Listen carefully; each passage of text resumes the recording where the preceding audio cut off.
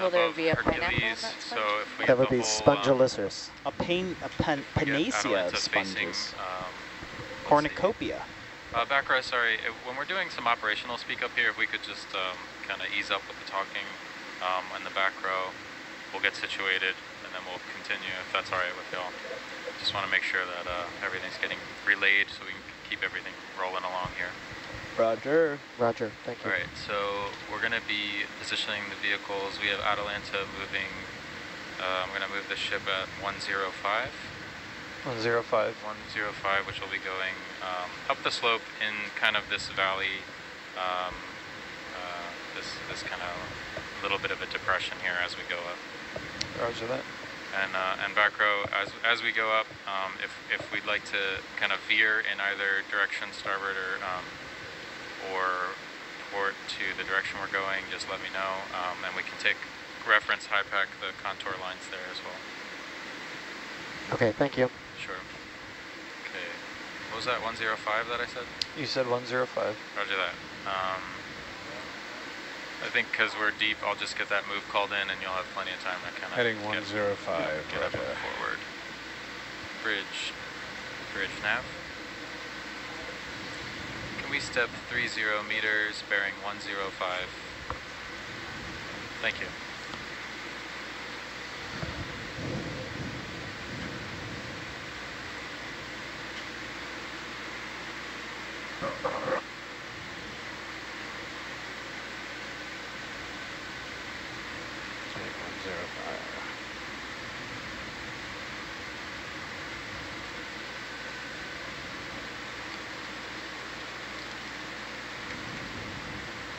All right, it feels like we're on the move. Is everyone good for a round of introductions? All right, I'll start us off. My name is Daniela Gerfay. I'm the Science Communication Fellow for this watch. When I'm not on EV Nautilus, my day job, I am a high school teacher. I teach over at Radford High School in Honolulu, Hawaii. It's located close to Pearl Harbor. I teach marine science and AP environmental science out there. Prior to becoming a teacher, I worked as a marine biologist for 10 years. I did a lot of fisheries work, but also did some consulting work in Australia and Papua New Guinea. Jonathan, we'll head it over to you. Yeah, my name is Jonathan Feely. I'm the Ocean Exploration Trust's media producer. I do all things moving images for the Trust, and in this particular expedition, I'm the lead for the Triclops camera system that you see on Satellite Fayed 3. It's a 3-camera cinematography array of cameras. Its technical term is called the Wide Field Camera Array, but we affectionately call it Triclops here on the system, or on the ship. It's designed to take incredibly beautiful imagery suitable for projection on large dome displays or other full room projection. Yeah, I see cucumber there for you, Jonathan. Oh yeah, let's get that. Full 12K sea cucumbers. Highlight. I was joking, please don't slow down.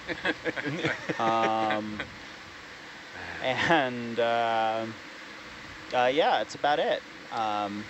Looking to make beautiful images. So fun fact for everyone about Jonathan, even though he is our media producer, he is terrible at social media and does not even know how to make a story on Instagram. I mean, these newfangled technologies, everyone. Like, what am I supposed to do with that? Newfangled technology, as he's the lead of like the newest fangled technology. I have our there fantastic social media manager, Jamie Zachariah, to help me get the TikToks out. Figure out what kids are doing these days. Hello, fellow kids. You're not dating yourself at all, no, there, Jonathan. Not at all. I'm a dad now. I'm allowed to do this. All right, Dan, over to you.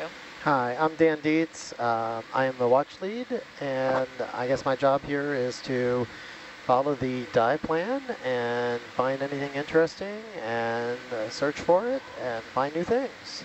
So when I'm not here, I am a program officer at the Office of Naval Research, and our job is to really develop new, look at the ocean sciences and develop, new theories and new technologies that go along with those theories. All right, Zach. Hello, everybody. My name is Zach Taylor. I'm over here in the data logger position. So I'll be keeping track of everything we see, such as those samples we just collected, writing down all that metadata, getting it recorded so we know what it was, where it was from. So yeah, it's a big part of the job, as well as we go along, trying to help ID things, and again, just collecting all the data so we can go back on it whenever needed. I'm not up here in the control van. We're down in the lab, building models from all of this photogrammetry and all these dies that we're doing. And when I'm not here with Nautilus, I am a graduate student finishing up at Hilo, where my work focuses on observing nearshore reef using remote underwater video systems. So yeah, happy to be here, excited for this one. Hopefully it gets a little more active here as we go up. Yeah.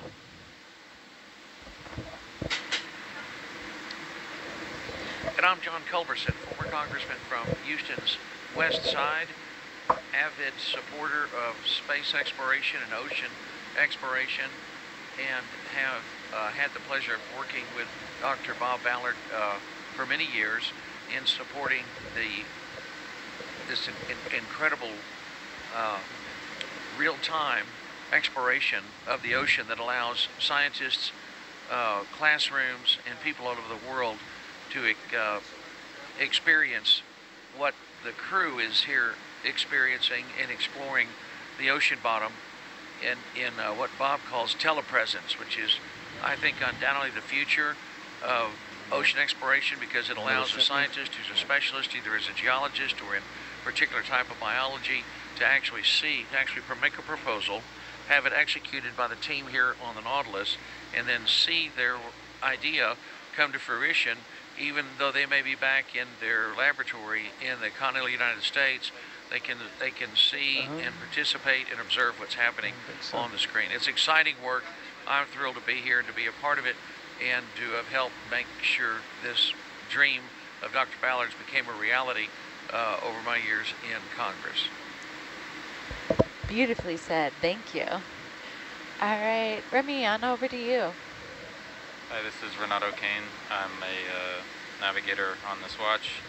I've been working with Ocean Exploration Trust for about 10 years, kind of doing remote sensing through seafloor mapping and the subsea acoustics for vehicle positioning. And then Simon.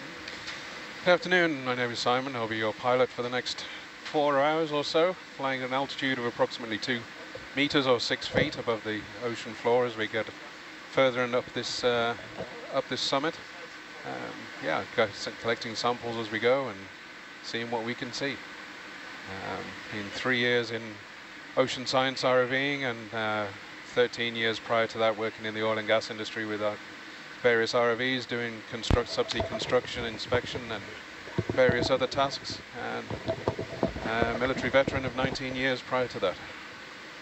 So, aging myself there for sure. Everyone wants to do the math on that one. There, yeah. Starting to add up.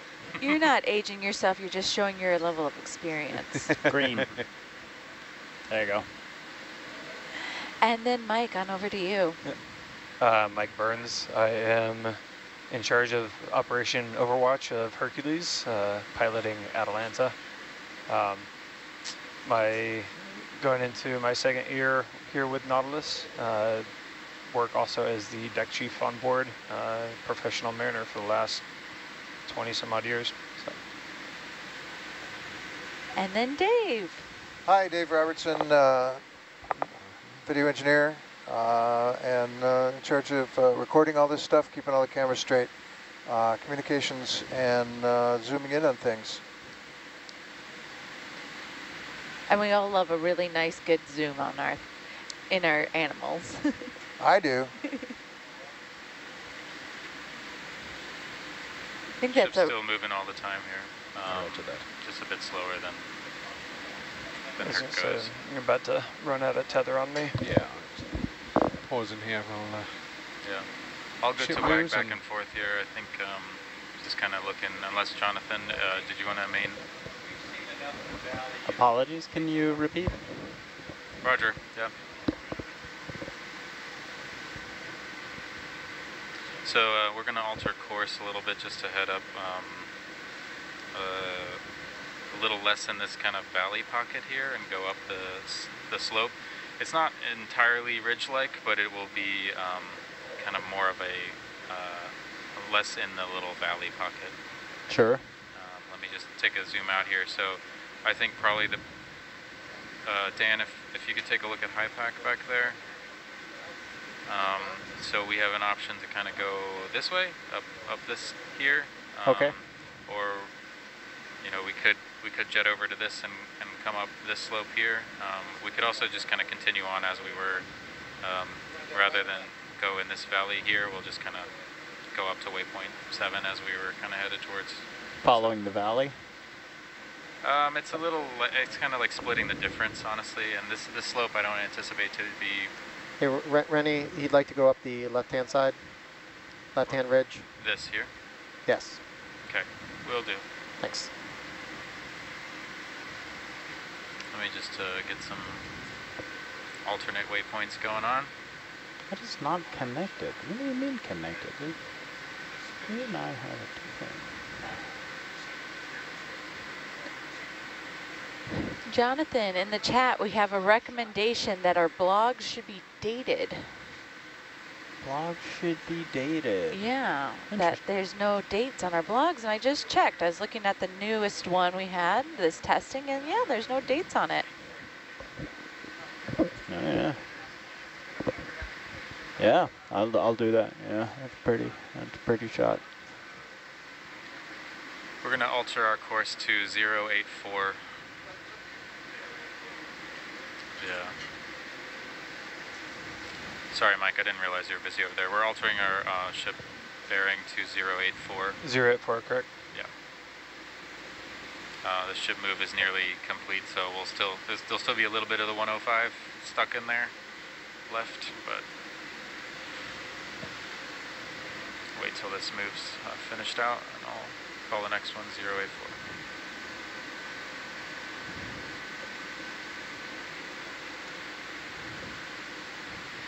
And then Zach, I have a question for you. Have you ever taken a Sea-Star test sample before? I would assume Nautilus at some point has taken a Sea-Star sample.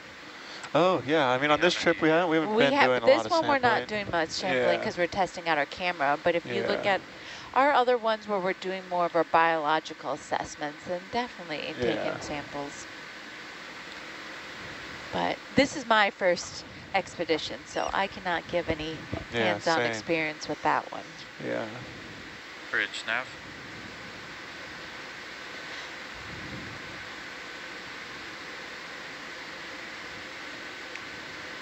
50 meters, bearing 085. Thank you. And then Simon, are you able to answer a question? Sure. All right. What is the deepest depth Hercules has ever gone? Well, I'd have to have someone who's been here more than one trip, like yourself. I know Hercules. To answer that. I know Hercules' max depth that it can go is 4,000 meters. That's correct. So we've approached that definitely in the 3800s for sure. I don't know if we've done 39, but we've definitely gone about that deep. And then Atalanta can go deeper than that. Can go to 6,000 meters. That's right. So we brought that down to at least 5,600 just a couple cruises ago when we were diving on the World War II aircraft carriers from Battle of Midway off of that are contained within the Papahanaumokuakea Marine National Monument. Which are some very cool footage and videos. Just go over to our website, nautiluslive.org, and really check out those blogs and footage and highlights from those dives. It is very incredible. And an important part of our history as well. Yeah. But for me personally, my personal record is 4,380 meters. And where did you dive that? So that was in the Pacific, in an area called the Clarion-Clipperton Zone, where we were looking at sea life associated with the nodules on the seafloor that were kind of like what we're looking at now, but on the abyssal plain in the Clarion-Clipperton Zone. Mike, what's the deepest you've ever dove with an ROV?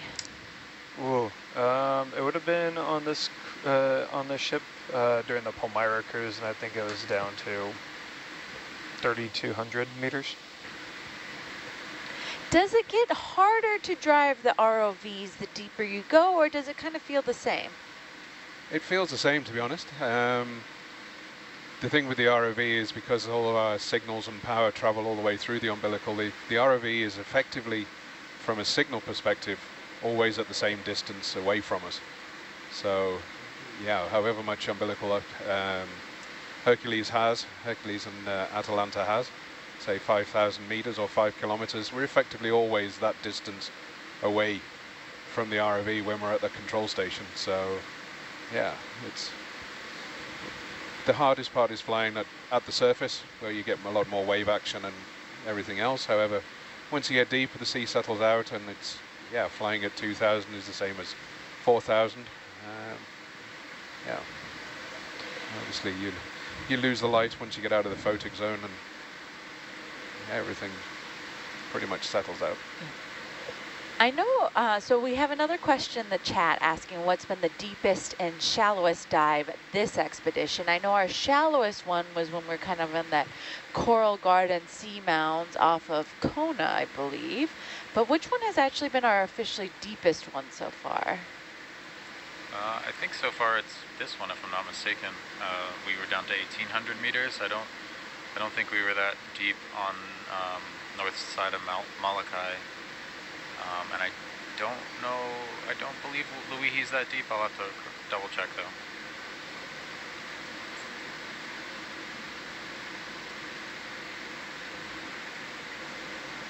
I do think it's this one too. I do think there's this one as well. Yes, it's 1,800 meters. So I was just asking, shrimp count. Do we have 2? I think we have 2. And cucumber count 1? 1, yes. Someone in the chat said we should do a cucumber count, so we should. I've already started. You already started the cucumber count. All right. Sponsored by Jonathan. Yay. Jonathan's cucumber count. I'll do it. It's better than the sea slug count. No, that's not true. I like sea slugs. How many grains of sand are there in the ocean? Are we philosophizing now? Oh yeah, no, I'm going deep. How many rays of sunshine are there? How many? How many photons? Ooh, now we're getting scientific.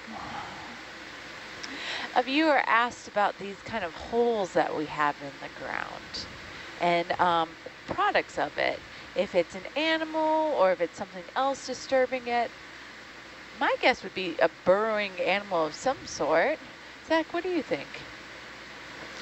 Yeah, most likely. You get that in shallow depths too. You have little fish, little invertebrates that burrow and just kind of pop in and pop out. So yeah, likely the same thing going on here. Previously in the dive, we had ripples in the water, which indicates an area of high current. I don't see a significant amount of ripples here, so I'm sure the current's very low. We're also, we're going up the slope right now a little bit, or we're... Yeah, we're up the slope. Yeah.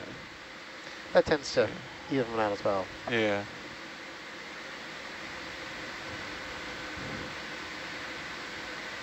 And then Rennie, I have a question for you if you have a chance. Sure. All right. What does the heave, pitch, and roll mean, and how can it impact the ship? Sure. Mike, just to let you know, sorry, 1 second. I just saw that camera shutter in the winch. I think it was as you were doing that, so we'll just keep an eye. Okay, thank you. Yeah.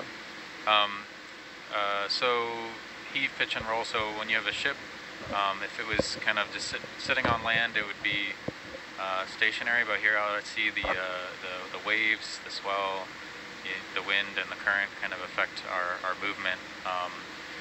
And so let me see if I can describe this without a visual cue. So heave is the up and down of the ship.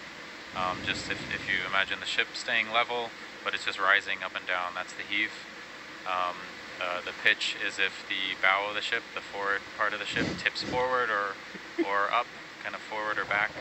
So that's kind of that axis, the center of rotation around the center of the ship, kind of, if you think about that. And then roll would be if you lean left or right, port to starboard, that's roll. And then yaw is the last one, and that would be kind of as the ship ship's direction changes to port or starboard, to left or right. Those are all the forces there, and so all of those we use in a two-body system. We use a secondary ROV, which we have at Atlanta, to decouple that motion from the ship from Hercules. So you notice Hercules has really smooth video, really nice kind of, it's not being yanked around by the ship at all. But if you watch Atalanta, when especially in rough seas, which we haven't, thankfully we haven't had on this expedition, but even now in the swell you can see Atalanta's camera kind of moving up and down. That's from kind of being connected to the ship. So Hercules has a lighter tether connected to Atalanta that's kind of decoupling that motion there. Thank you, Rennie. That was a great explanation of it. And sure. then Dan was back here playing with our 3D model to oh, great. show them. And then pitch, those same factors, you know, with an ROV, you can think about, but it really doesn't pitch and roll too much. There's a little bit here and there, but for the most part, that syntactic foam on top keeps it pretty level. But then yaw and heave are still factors in when it's flying around. I mean, the heave is really controlled, hopefully, by the thrusters.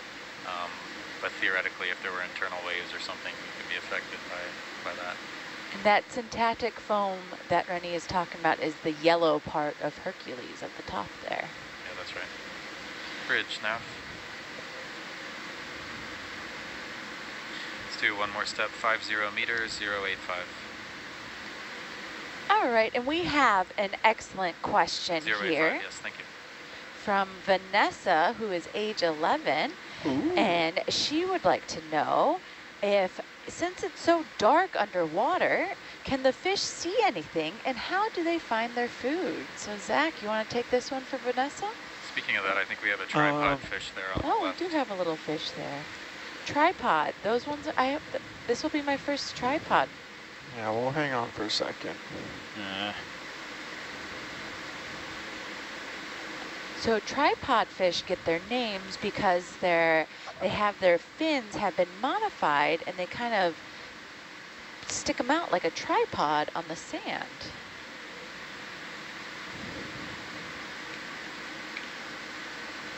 Oh, it's swimming on out to us. It wants a close-up.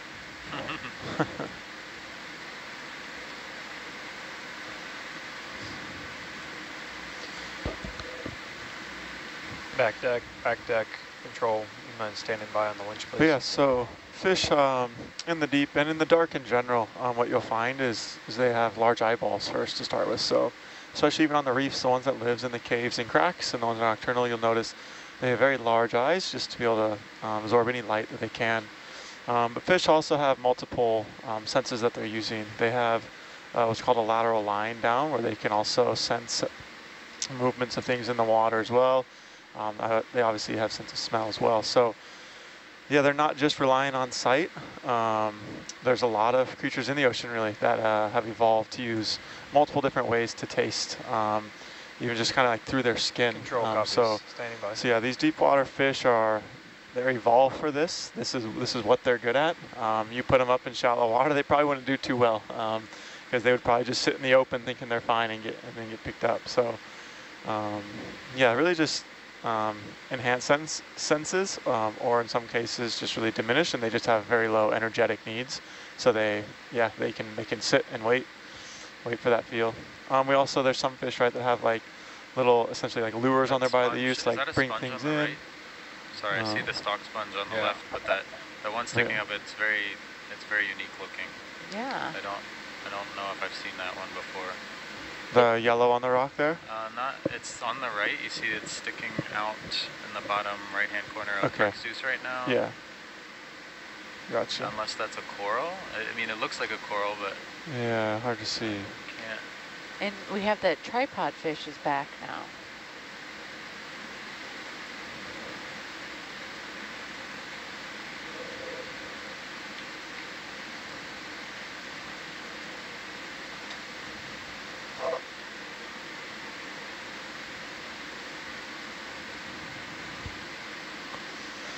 It must be a coral, but it seems like the polyps are so spaced far apart. Yeah. Current's not in our favor. No, No. Strange.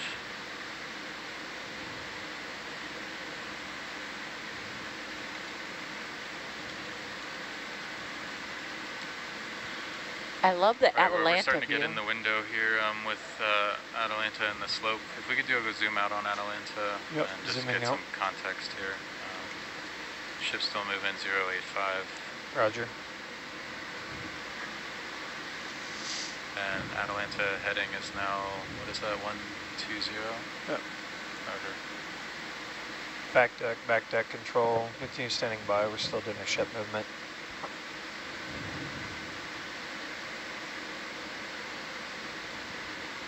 Yeah, getting pretty close there. So there must be a local high there to Yep. the port of Atalanta. Yeah. Yeah, altitude is, Argus altitude, yeah, Atalanta altitude is 9 meters.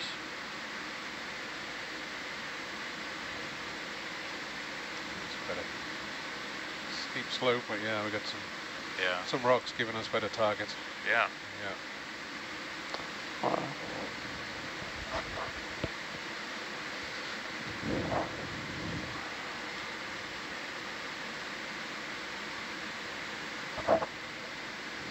Someone called that sponge an ET sponge. To me, it kind of almost looked like a toilet brush. Like Yeah, the ET sponge, that's actually a kind of a common name for one of the sponges. So it is indeed kind of referred to as an ET sponge. What's in that hole right there?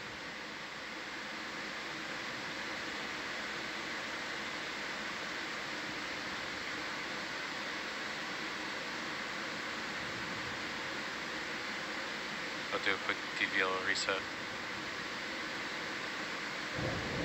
So someone in the chat gave us a philosophical question. If it's a sea cucumber, is it really a pickle?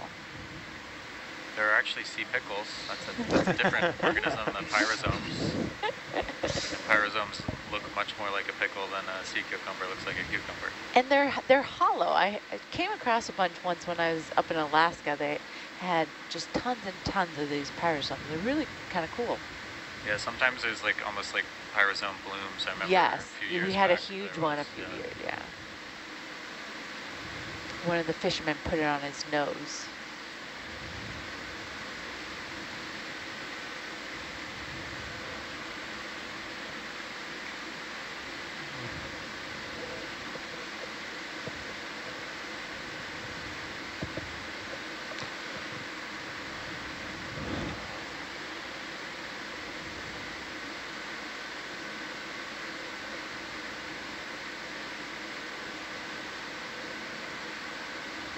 Here's another shrimp. So now we're at 3. 3 shrimp.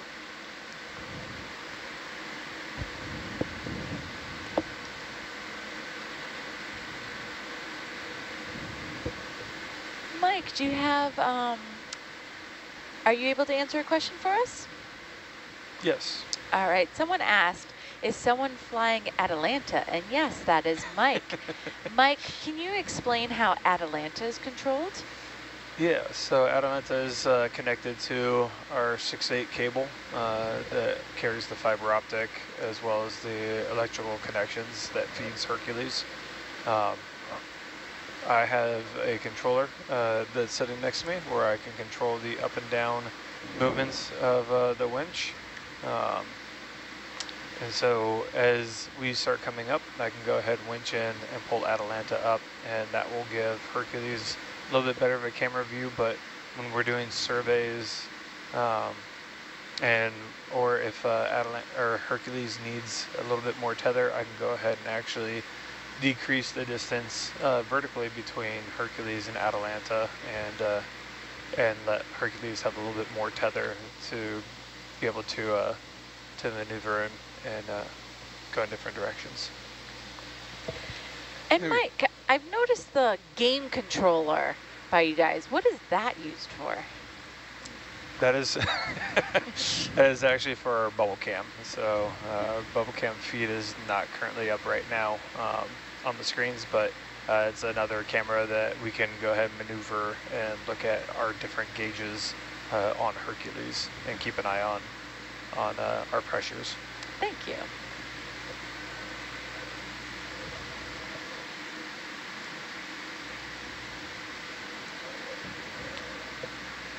Simon, if you don't mind kind of strafing a little bit more to port, I think that'll help us with our slope on the port side of Atalanta, and we'll get all sorted out. Thank you. Yep. No worries.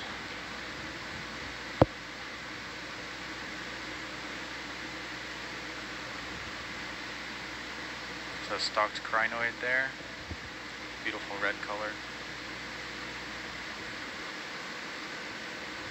And when you have these stalked crinoids, another name for them are sea lilies,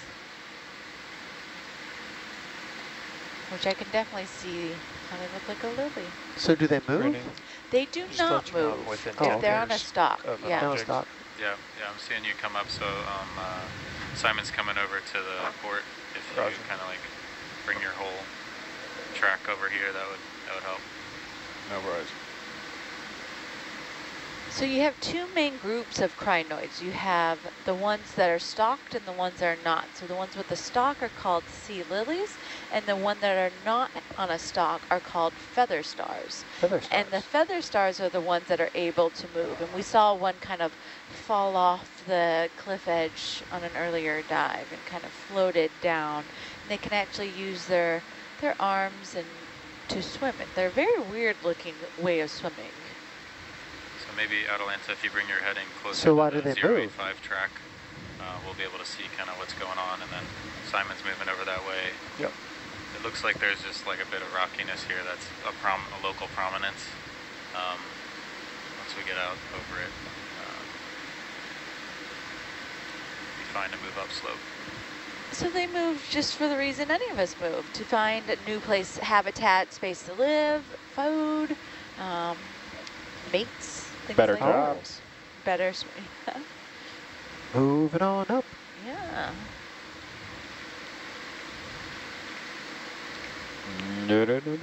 So Rennie, I have another question in the chat for you. Sure.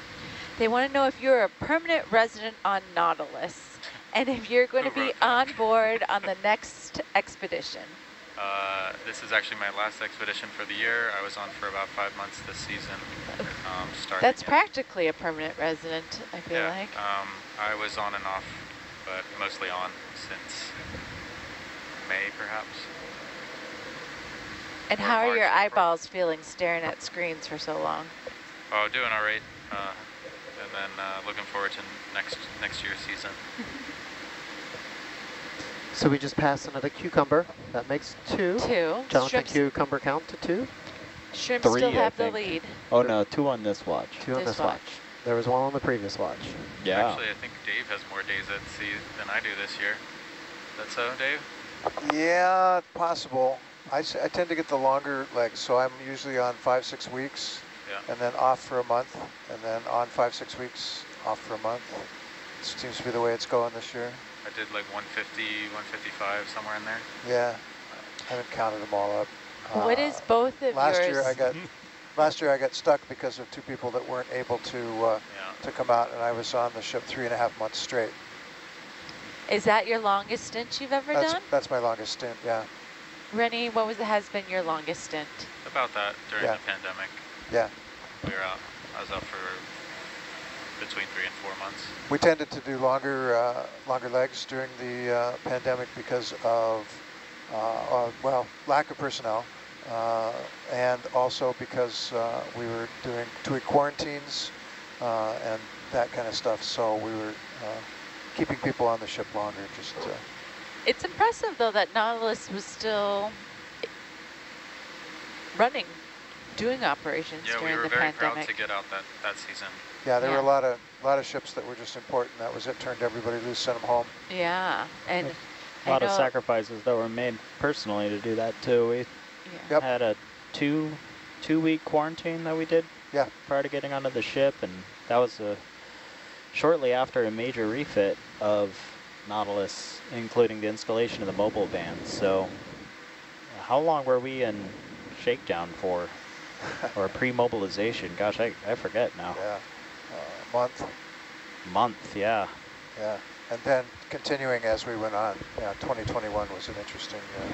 Well, 2020 we got in a few months in 2020.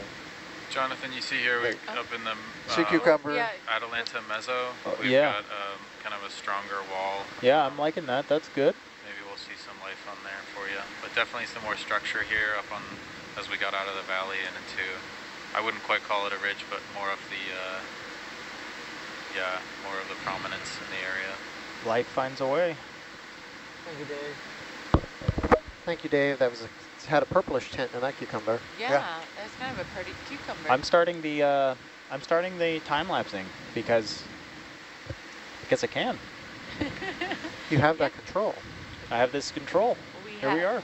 Pilots, I might hold off on the ship move until we see if that. So check that's ops on, about where Jonathan. Hercules Yeah, is. track so ops is going. This whole region here, if it's Anything proves to note about it, fruitful, or just I'll just typical hold. settings? Otherwise, Roger. we'll continue on afterwards. Yeah, we'll copy that. We're doing 1/60th of a second.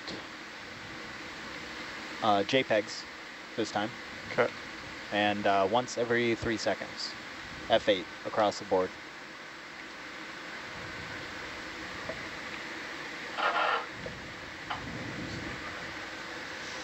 We're starting to get into this rockier terrain, so we have something other than sand, so that's pretty nice. Hopefully we'll start to see a little bit more life here soon. Ship has held the Atalanta may swing. I think Atalanta has maybe 20 meters to swing, so. Yeah, copy that. Keep moving forward up here and see what we can see. Roger, yeah. Really cool kind of pillow basalts here, it looks like. Yeah. Back deck. You were going to Some be of the- needing to take control of the winch. See some of the extruded ones, some of the longer ones.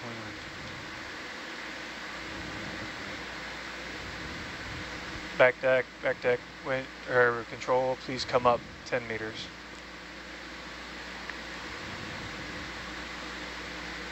Is that an official handover there? We're gonna. As official handover, I lost control. Roger. He's coming up 10, so we're good. It's an exceptionally beautiful view of Hercules ascending in satellite feed 2 here. Back deck, control, please add additional 5 meters on top of that. I will say we're quite lucky to have extraordinarily good water clarity at this site. Yeah, not as much Roger marine that, back snow. deck, can you come up an additional 10 meters, please?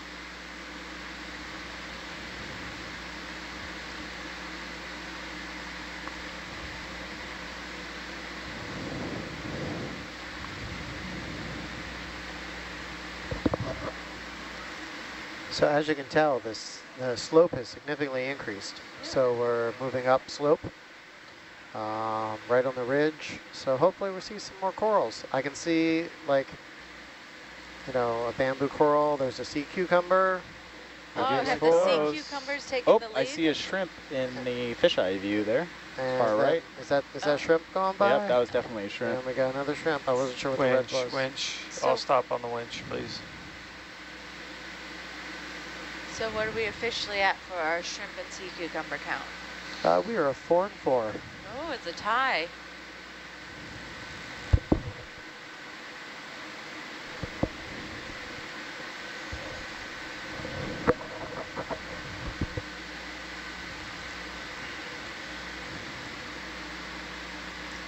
Zach, what kind of coral is that?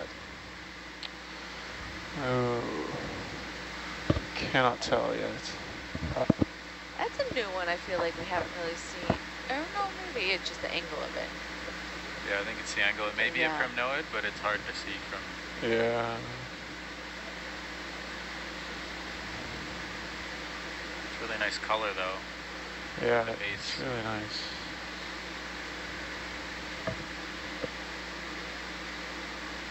That's a close-up. I hope you got it from his good side. Yep.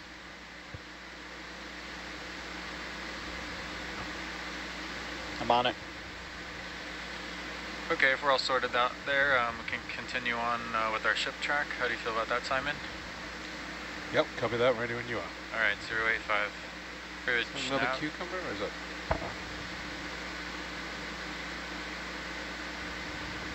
50-meter step, bearing 085. Thank Oh you. yeah, There's there's another another sea cucumber. cucumber. It's number 5. I think we should. Surprisingly robust bodies on cucumbers. Yeah. Yeah. I thought they'd been doing the first samples of them to actually pick them up with the robotic arms, and they're pretty robust. Which kind of, I thought they'd be a lot more gelatinous than control. Please come up 5 meters. Although there's a species, a sea cucumber called the stickopus that can actually. If Oh, you- that's an umbellula It is. octocoral. Oh, Is that right, Zach? I think that's oh, I a see you there. beluga. Okay. Yeah, I'll verify that quick. Nice. Good eye.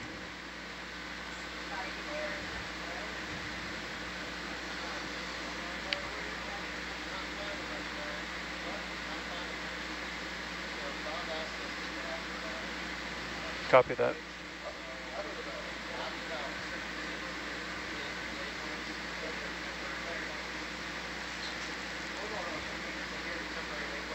a little zoom, Dave.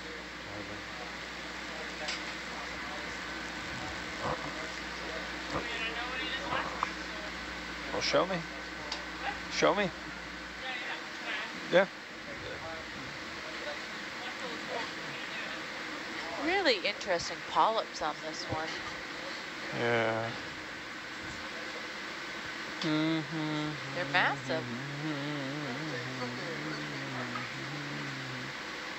Nice. We got, oh, this Okay. we got a Looks shell like there. we've got a iridogorgia We got to two the of left this. that you can see it in the, there it Yeah. is, Oh, yeah. just sticking up right Yeah. there. A nice, beautiful spiral iridogorgia. There you go.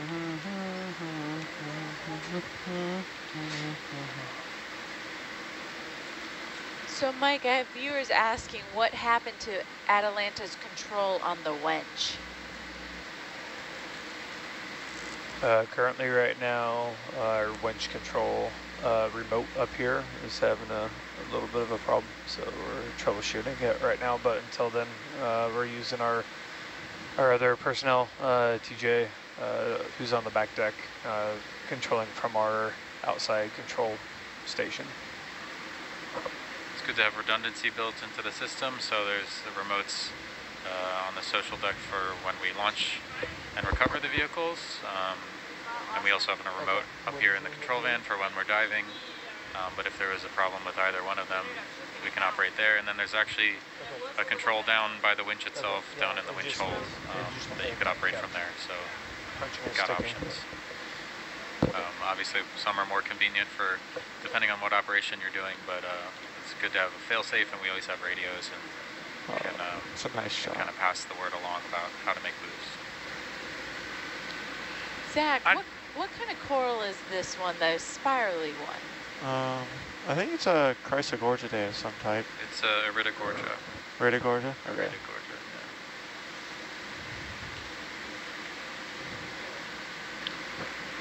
If I could, I'd like to ask team to talk about the nutrition, amount of nutrients in the water.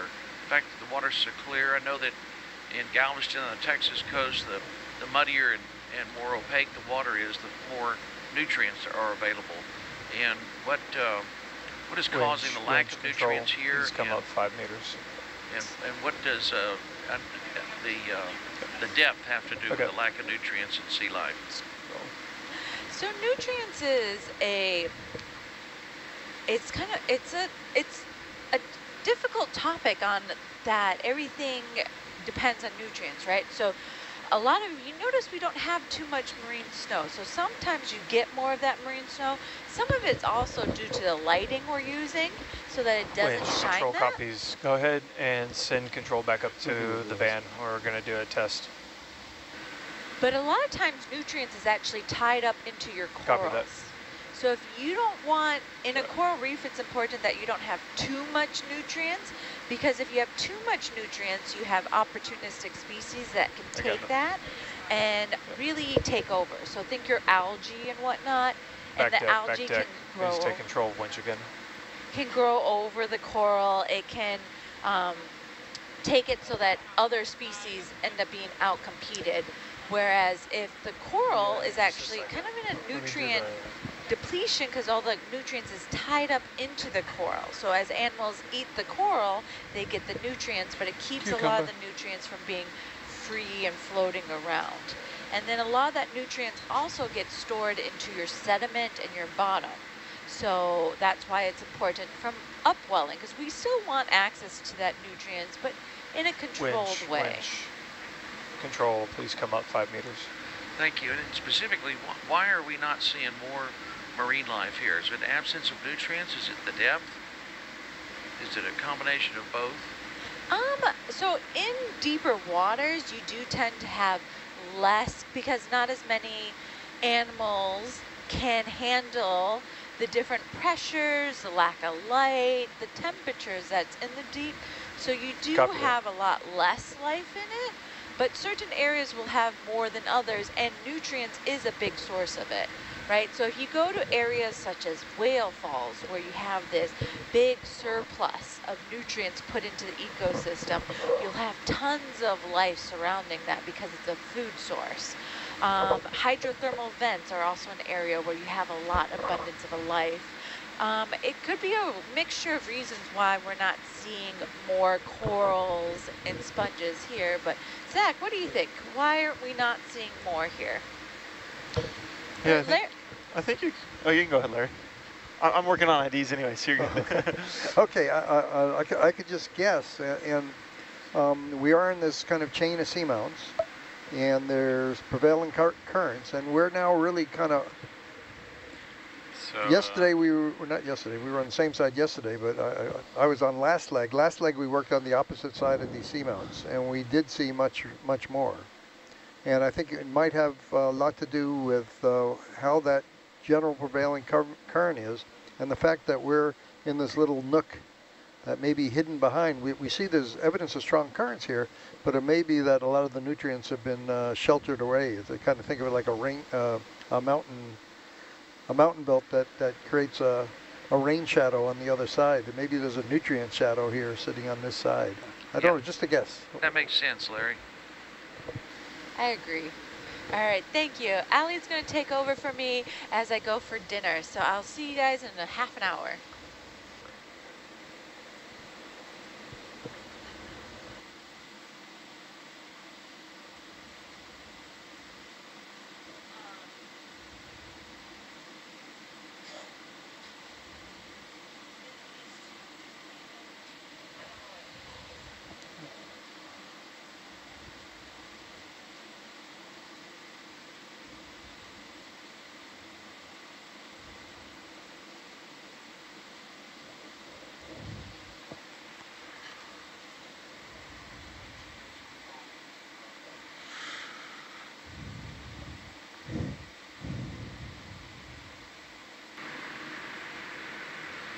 Ship is paused there. I'll just Atalanta's swinging probably a little bit more, and then I'll call in another just as we get caught up here. Cucumber.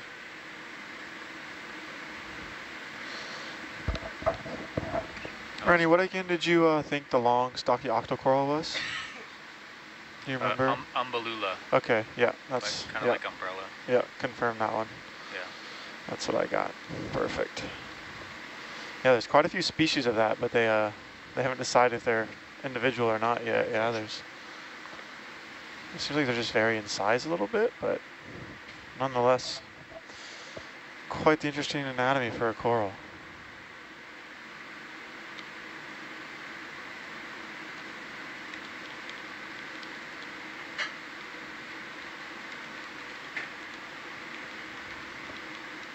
Oh, there's a Walteria sponge. They're kind of fuzzy looking. Oh yeah. I don't think they're fuzzy to handle though. And we all know we're on the lookout for a dead sponge, right? Roger.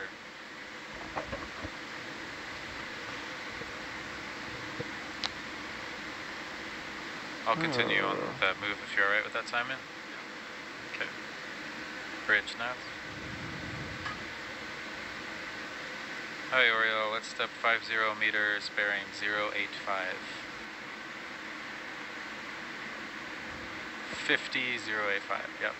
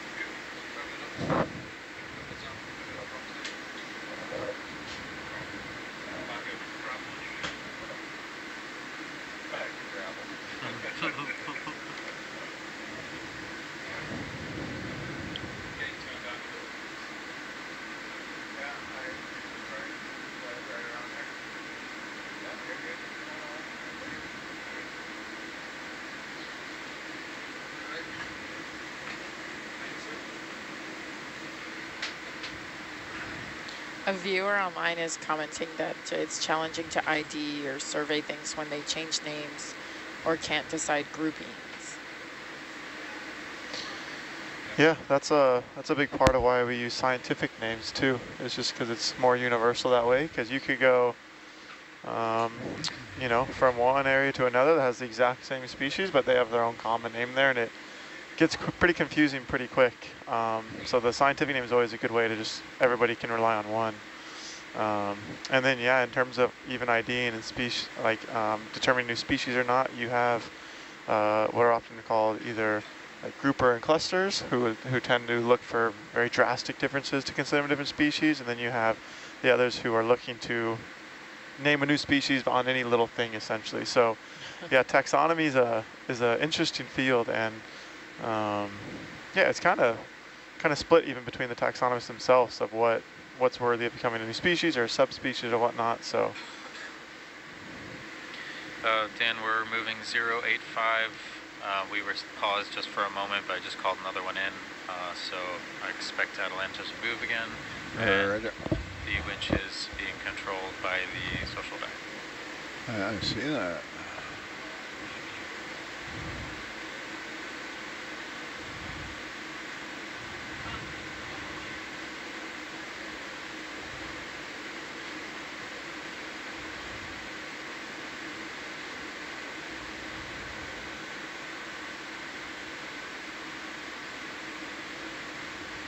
Interesting shape.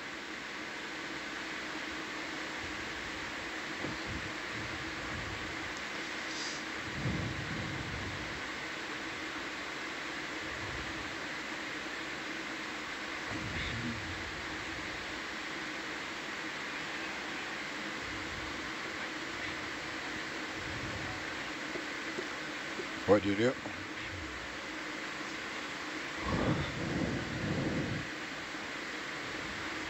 Yeah.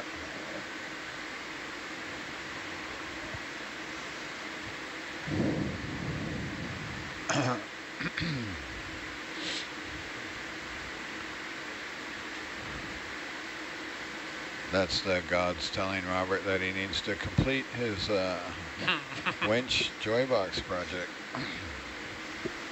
What version is that on now? 2, I think. 4.2.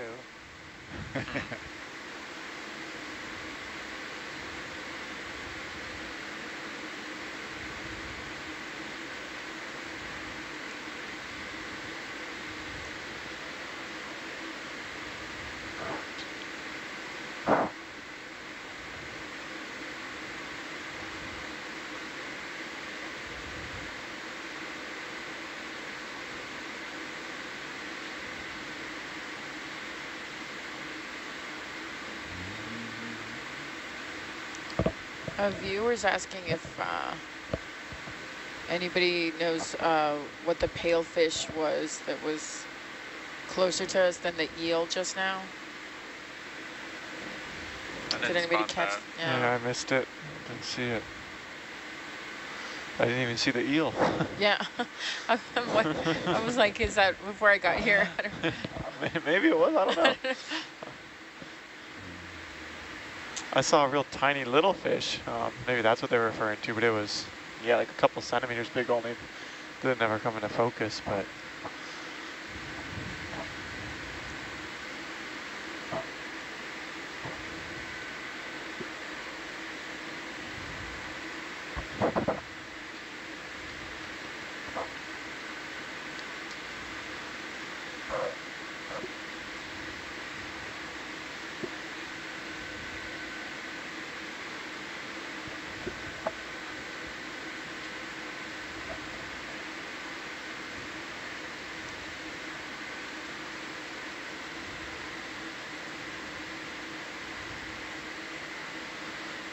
Another crinoid. Pretty sad day, right? When all we have to look at is a solitary stock crinoid. Yeah. Yeah. Yeah, we had just a couple clustered, a couple of different things, but for the most part, a lot of stuff down here has been kind of standalone. Kind of sparse. Yeah. We were just kind of thinking about why that may be, and currents, and kind of maybe kind of a lack of nutrients from currents. It's really great. What does Brian say? We're really good at predicting where the corals aren't, but we've not got really good at predicting where they are. Yeah, everything can kind of be going what we think would be going in their favor, and then we get down there and there's not, or there are. I don't think we're often surprised by a large amount of density of corals in a place where we didn't expect them. It's more so, like you said, that when we go into a place that we do expect them, it's still hit or miss. That was a nice zoom, Dan. And I didn't have to touch a thing. It just happened to be in a prime time to brush the camera with it.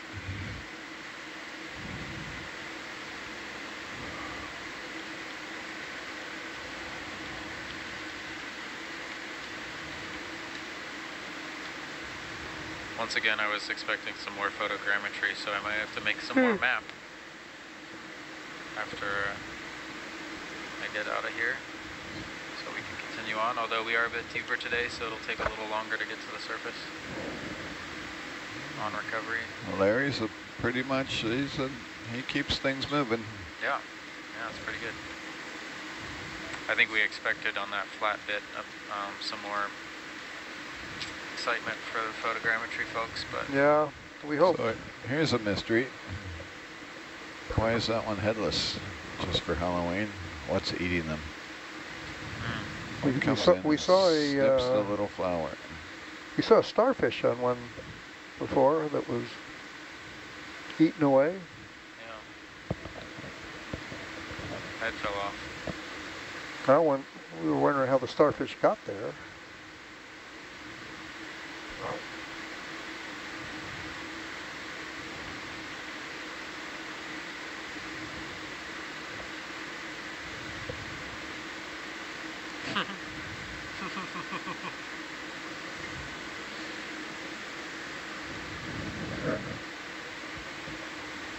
Are you flirting with TJ, or is TJ flirting with you?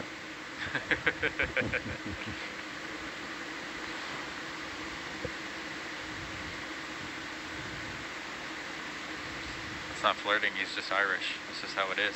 Yeah, he's just Irish.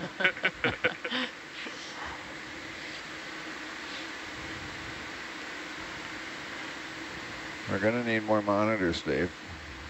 Our use of real estate here is not optimal.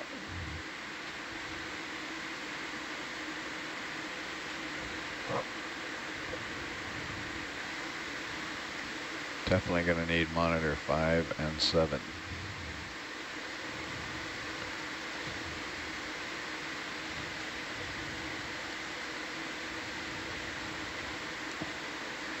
no takers? You know, from a hypothetical Winch control up standpoint. up 5 meters. Sure. You start surrounding you with them, so you look to starboard, and there's your starboard. Yeah. Yeah, we could probably fit some more in. I think we had a. Thank you. I wanted to take over the data lab and Oh, move lost my tilt. all the printers and everything off the forward wall and just cover the whole thing in monitors, and then have a big long front row raised, big long back row. Just think how many people we could get in that room. A viewer wrote in that the largest recorded Shrimp. crinoid is 40 meters, a stem with 40 meters in length. Did you say 40 or 4? 40. Wow. Huh. We'd be able to see that with Atalanta.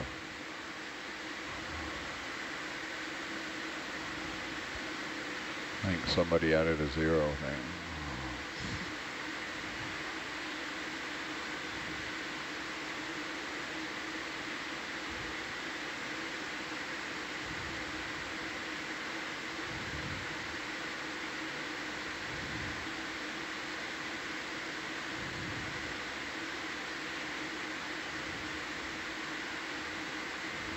They're going to have to train the new winch operator, Ray.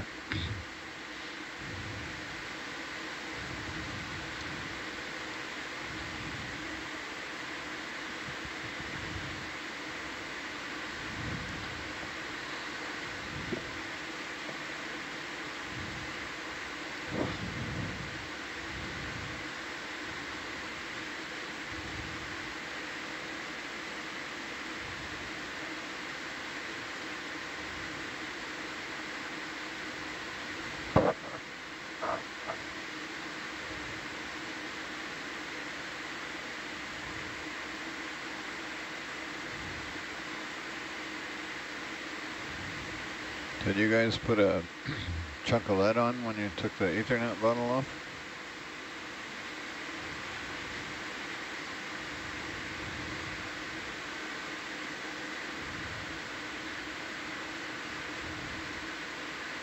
Why, do you feel light? Or Yeah. just asking? That's 35. That's usually neutral right there.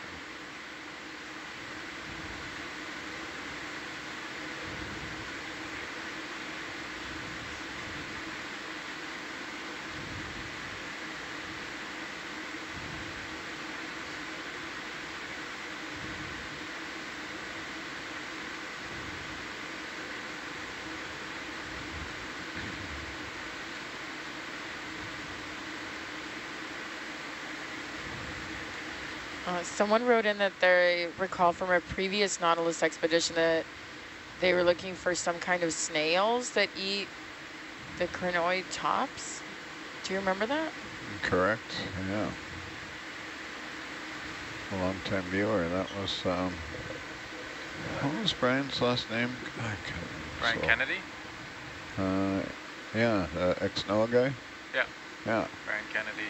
Brian Kennedy was, that's where that came from. He was one of the questions that he was trying to answer is what was topping the stock crinoids. I think he had some theories, but he would often pose that question to the room. You see that wall there? Yeah, something in front of you. Cucumber.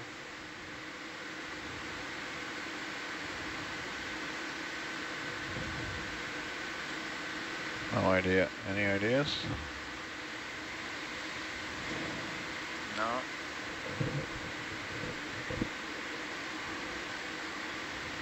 Unless it's a short and stubby holothurian of some kind, but little puffball. I'm going to keep moving. Got some vertical in our future here. Yeah. And it's a really cool rock.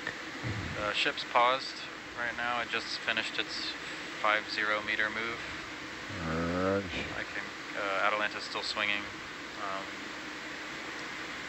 If you like, I'll wait in case this is an interesting feature for the back row. Well, maybe the most interesting thing we get. Yeah. I'm just searching to see if we see any dead sponges in there. Hey, come up, come up, Tim. You can zoom in a little more. There's Cucumber.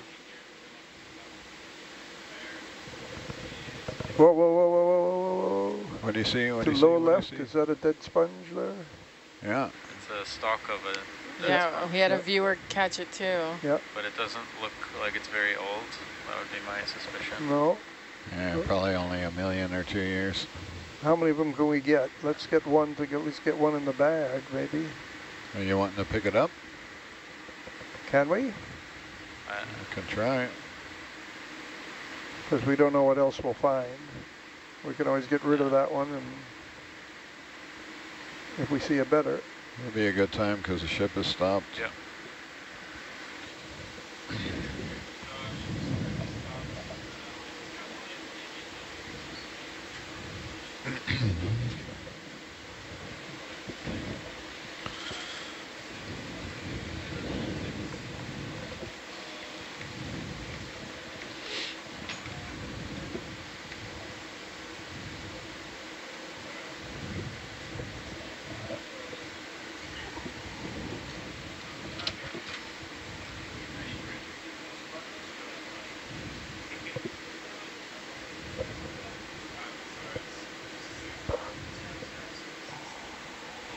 Hey, turn the lights back on. Don't be messing around here while we're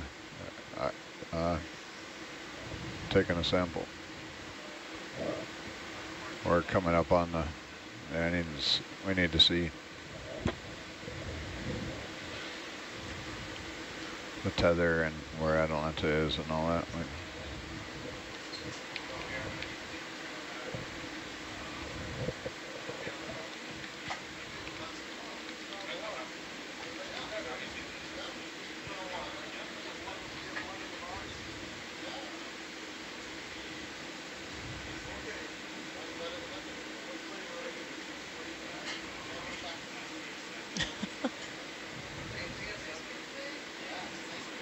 Sunday.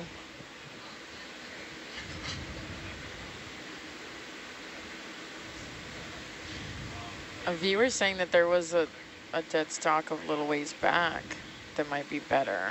That looks pretty new, Larry, and I also just mangled it.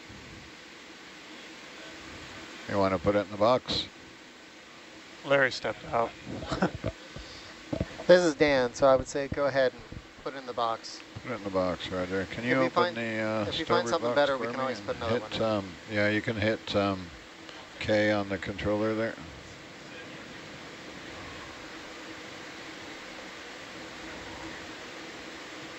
Actually, I got it in the, I forget I have a stereo camera now. I don't need that. You can just open the box.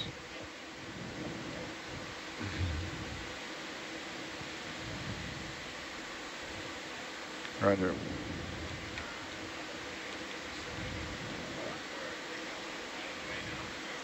I do have a view of it.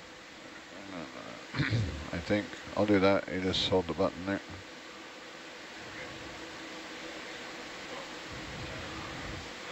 I do not have a view of it. I'm going to put this in B. Okay. B for boil. Thank you.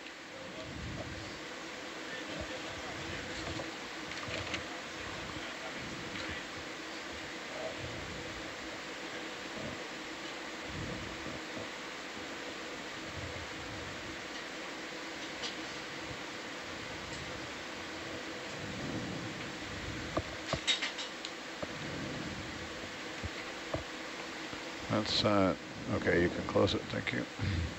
That's 2 fails I've had with that. So usually I can get the jaws to stop moving so they don't continue to close, but the last 2 samples I've taken, they've not been successful with that.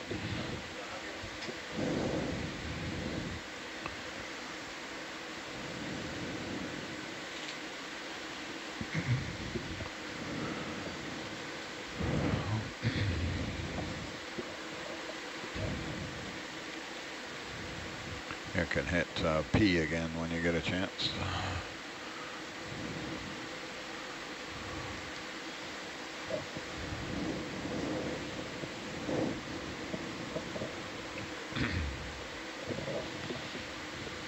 All right.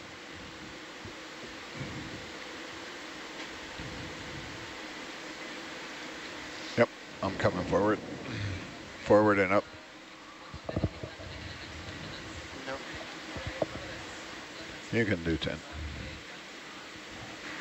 Go with your gut. Go with your gut. Roger. It must be unplugged at the other end. It's possible. Robert unplugged it. Here, you can have the mouse. So we are currently exploring McCall Seamount, and we just collected a dead sponge. Yeah. Yeah, good for 20. Or whatever steps he was moving, it's pretty benign here so far. So. Sounds good. Bridge, nav. 30 at 075, please.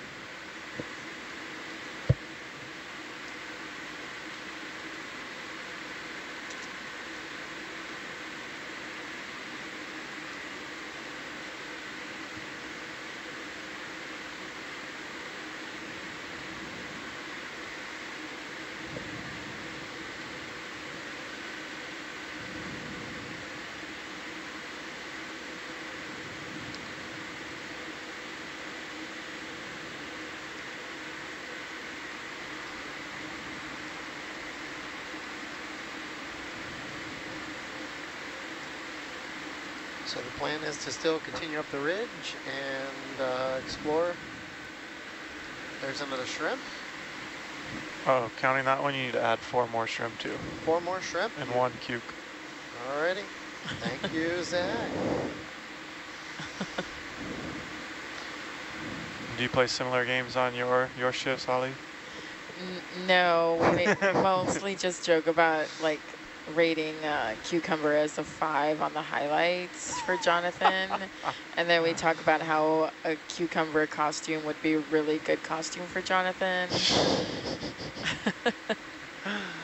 Oh man, next year. How do you make that? Just a big trash bag? So we were thinking a sleeping bag. Sleeping bag. Oh, that's right? actually really good. Yeah. Just cut the feet, you know? So yeah. There's got to be like caterpillar costumes out there too that you could just modify. Also, yeah. But sleeping bag is smart. That was Manel's idea. Maybe one of those bed mattresses. You know, the white ones that go across the bed? Yeah. Yeah, that would work. Need to have to shape the mouth or something. Shrimp. Shrimp. 1 or 2? 1. Sorry. Just twice as cool as the last one. Not rating size.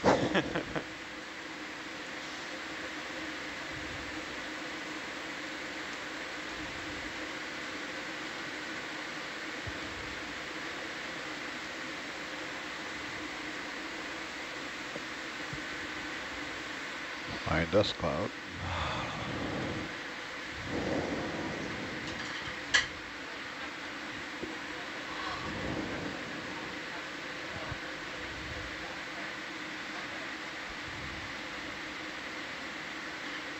Is that one in the water? What is that? That's a Joe. Oh, what is that? Is that the chicken? What's the chicken? Headless chicken, Joe? Old headless chicken, yeah. Is that what it is? Yeah.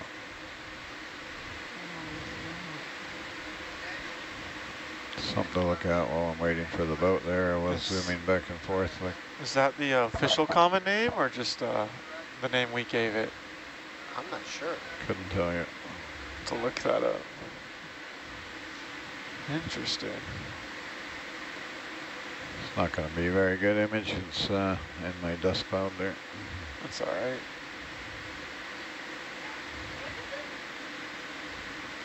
Looks like some type of sea slug or something. Maybe a nudibranch? I don't know. Oh no, you don't see much gills. You don't, Some yeah. type of slug. Interesting.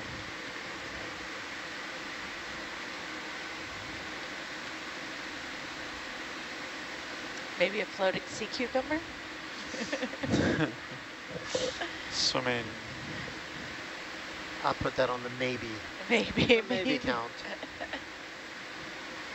What is our sea cucumber shrimp count now? Oh, you missed a lot. Yeah, shrimp count is up to 11. And sea cucumber count brought to you by Jonathan's, which Jonathan? Jonathan's Visual is up to 6. Ooh, so the shrimp have taken the heavy lead over the sea cucumbers in just half an hour.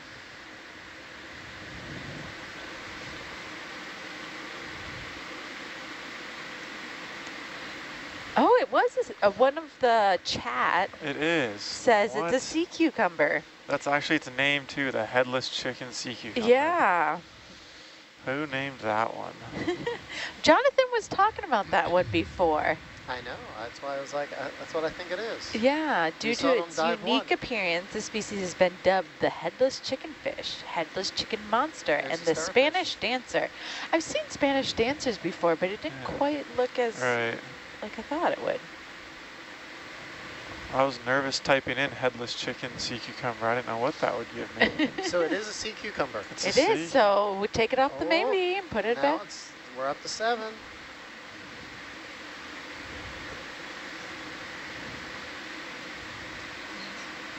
Is this bamboo? No. That would be...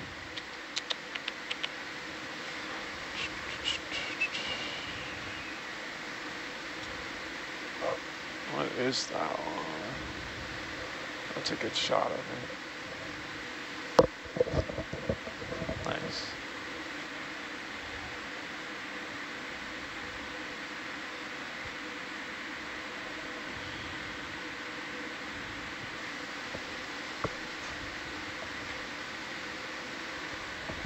How old do you think it is, Rennie?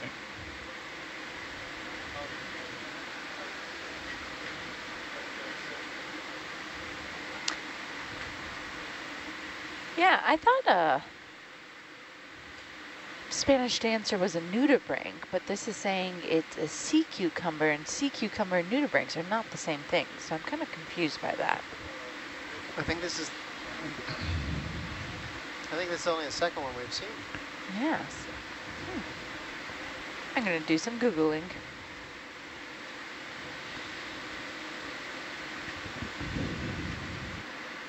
Oh, so I think the chat is saying it's misused for sea cucumber. So it's called the swimming sea cucumber, but it's not actually a sea cucumber. It is a nudibranch.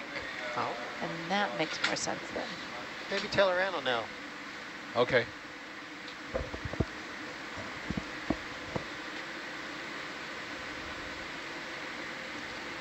Is that another sea cucumber?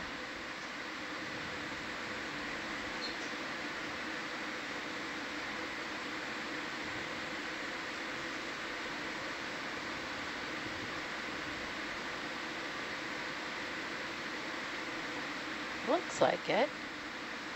Those purple ones we've been seeing. Yeah, that's a sea cucumber.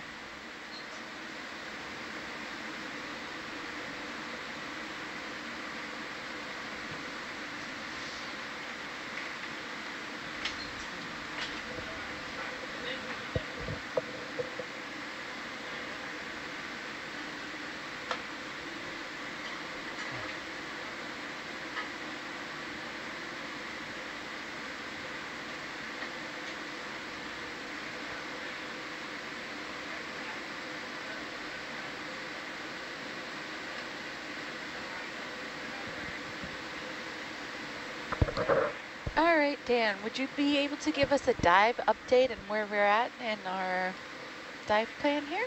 Sure. So we started the dive this morning at, I guess, around 1100 is when we finally got on the bottom. We started out at about 1,800 meters. We have slowly climbed up through the valley of this seamount over a saddle, back down again, and then now climbing up the other side. We are at about 1,500 meters coming up on that.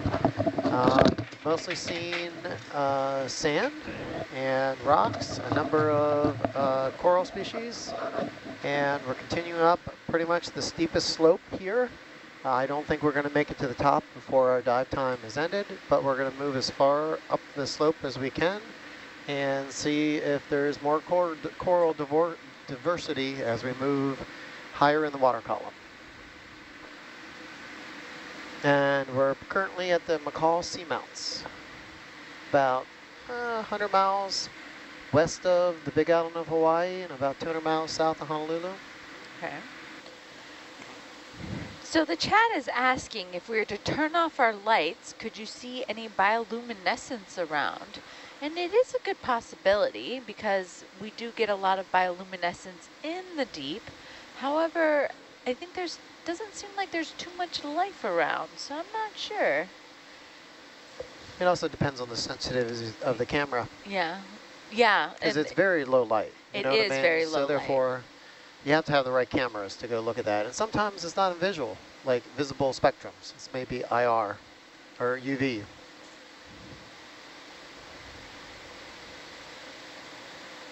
And I think our camera system right now is set up more for the photogrammetry modeling mapping than necessarily picking up those low-level lights.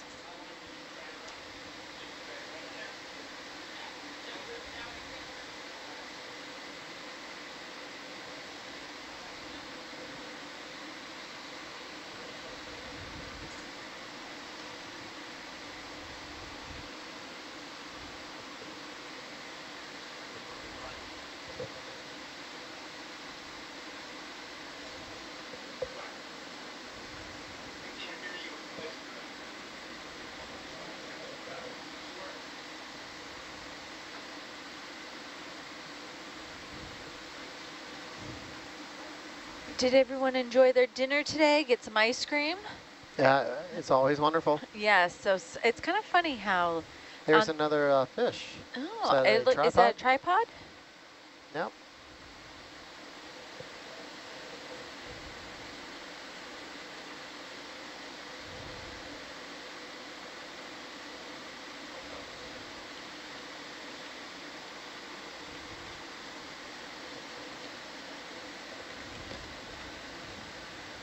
So every Sunday here on board is ice cream day. So, you know, it gives you something to look forward to. You're like, ooh, it's Sunday, nice. Yes.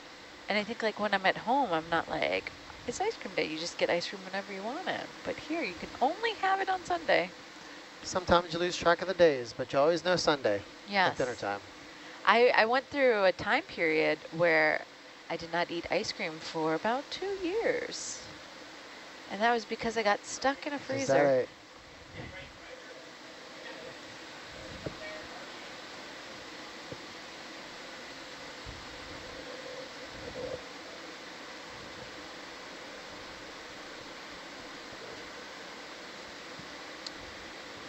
Looks like we have a sponge just coming by on the port side.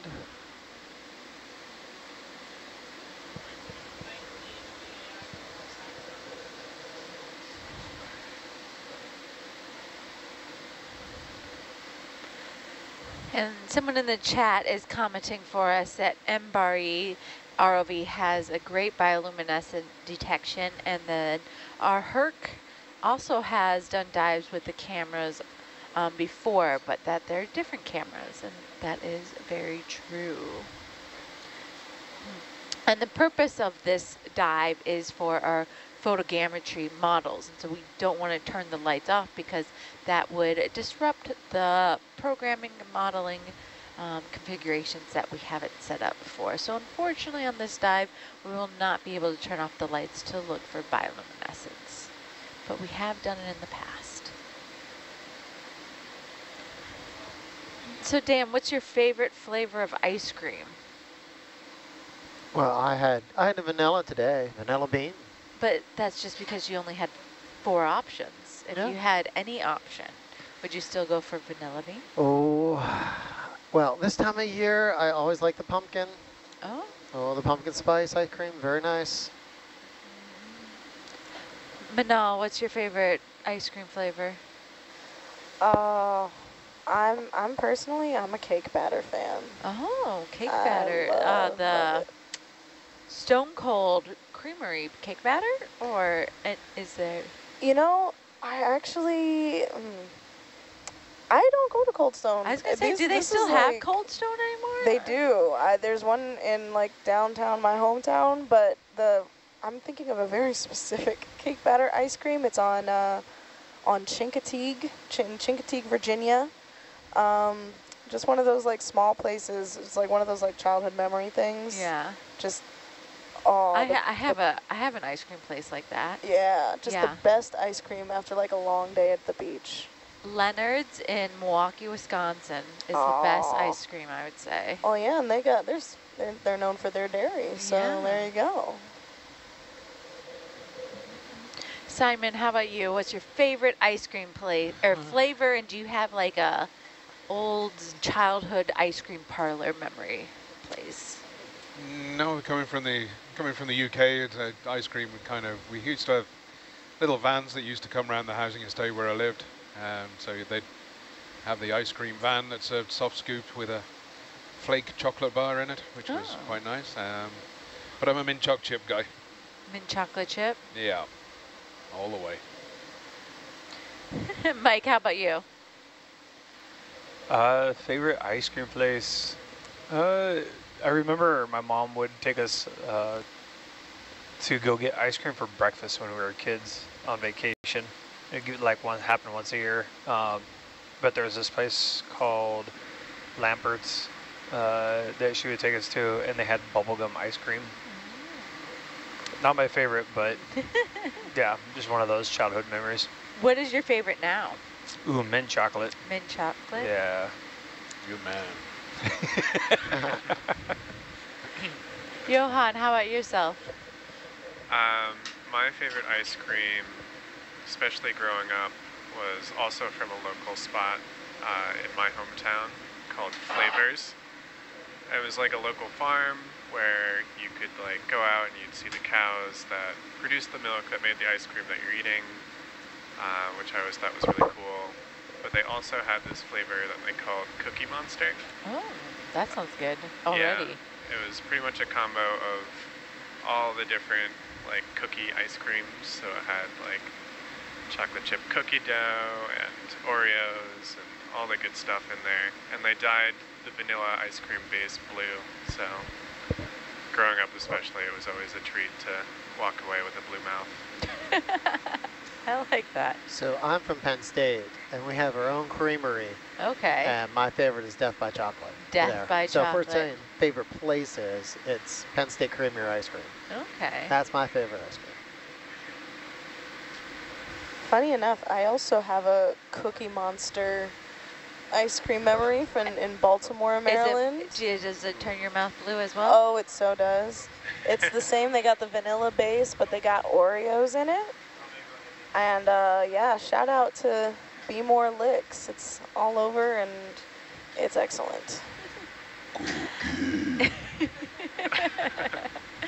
So one of our viewers is asking us, what do we eat when we are out on the water, not near land? So I think this expedition is 2 weeks, but so we're actually been eating really good, and they have a good variety of food to kind of cover all dietary. So if you're vegan or vegetarian, like there's been tofu. Manal was talking about how much she loves the tofu.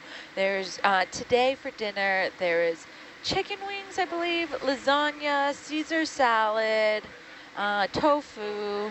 What else was there today? There's ribs. Ribs, there were ribs.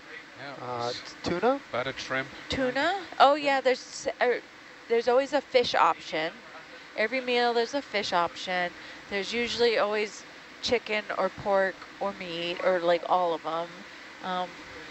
lunch today we had hamburgers or cheeseburgers, and there's also, oh man, already forgetting all the stuff. Was that another shrimp? I just saw a shrimp. Yeah.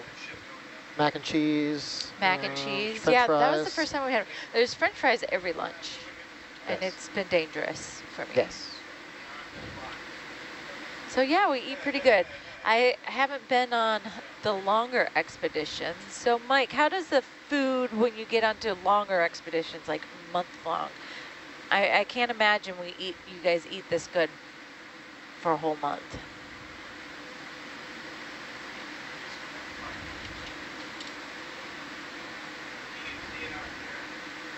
Oh, they're busy up in front, still trying to fix that winch.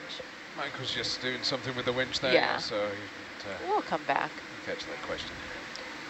Dan, have you been on longer expeditions? Not on this ship. Not on this ship? Nope.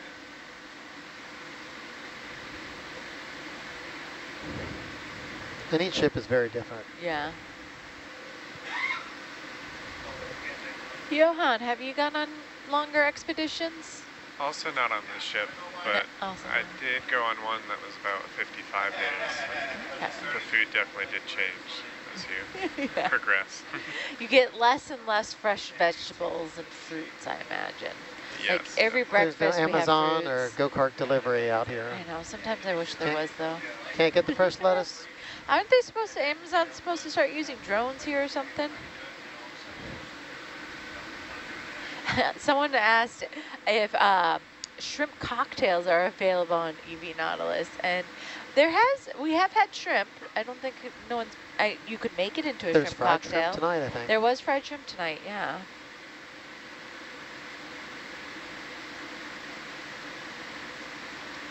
There's a little fish there.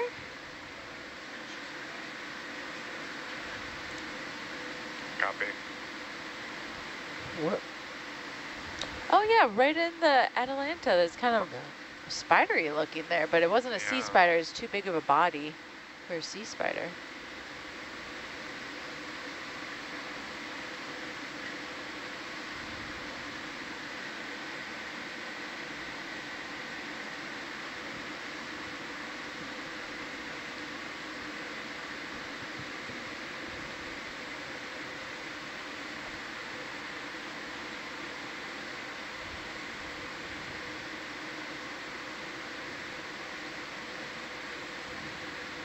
The camera is showing the view off the back deck with our deck frog and the sun setting is quite beautiful. Maybe we will actually be able to see the sunset today.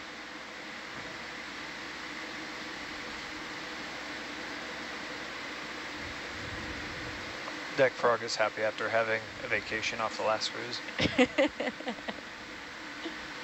We were saying, Mike, that we need to add put some tape down on that back deck and give him a little tongue sticking out.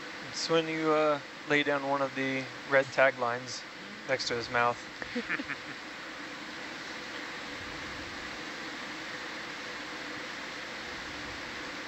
Got a little fish there. Maybe a grenadier? Kind of hard to tell though.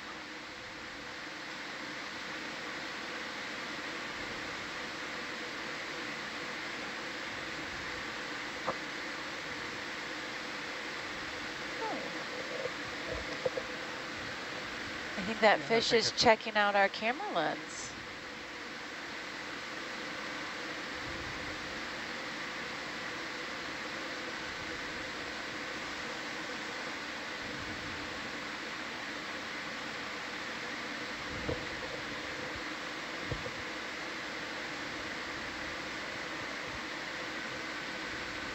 So one of our viewers is saying 30 at 075, please.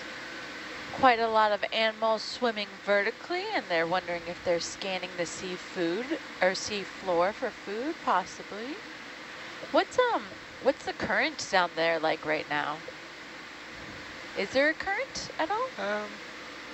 There's a little, not too much. I mean, I'm not putting any inputs into the ROV right now. Yeah. Yeah, it seems pretty calm down here right now.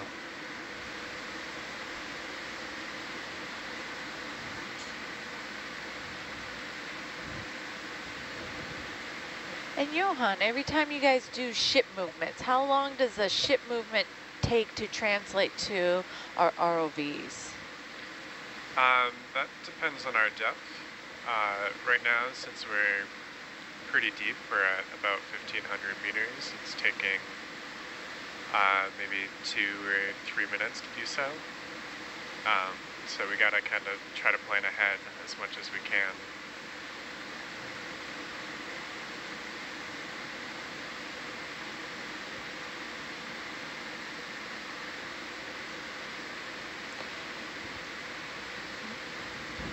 One of our viewers is asking if anyone goes fishing while at sea. And no, we do not put any fishing lines over. You probably have to have permits for that, I'd imagine. At least I don't think anyone does. Who knows? The tech crew's kind of grinning at each other up there. I think it depends on the ship and where you are in the world. Yeah. It does. I've definitely been on ships where we've fished for tuna and had barbecues with fresh tuna on board. Oh, that sounds so literally amazing. caught, you know, and half an hour before the barbecue or while the barbecue's going on, it's that, you know, and yeah. Winch control, please come up 5 meters. Oh, we got something red swimming over there. A shrimp, another shrimp. You already got it in the count? Got it in the count. I will say there are mahi-mahi in the area. We've been fishing for mahi-mahi down when we were in the CCZ. Yeah, they definitely caught some of those. There's a lot of them around the ship when we used to do the launch and recoveries. There's huge shoals of them and some brown sharks and a lot of squid. And yeah. It's the fish so good they named it twice. Yep. I've also heard the name dolphin fish for mahi-mahi before. That is true. Dolphin fish, mahi-mahi. But there's different species of mahi-mahi. So you got the pompano and then your regular mahi-mahi out here. When I start covering taxonomy with my students, one of the mean things I like to do is I show a picture of a mahi-mahi and I go, is this a dolphin? And it's like a true-false question. And they'll all go, no, that's not a dolphin. And I was like, yeah, it's a dolphin fish. And they're like, what? Like some places call it that. That's why we have scientific names. Yeah.